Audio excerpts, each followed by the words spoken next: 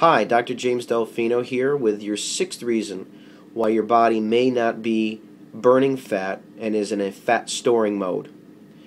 Reason number 6 is consuming caffeine products or sodas, cola products.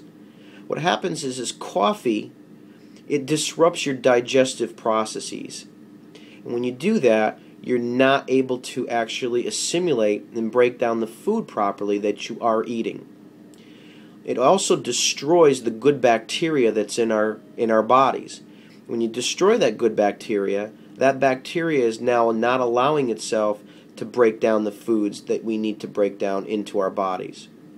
Soda, for an example, slows down the body's ability to have energy.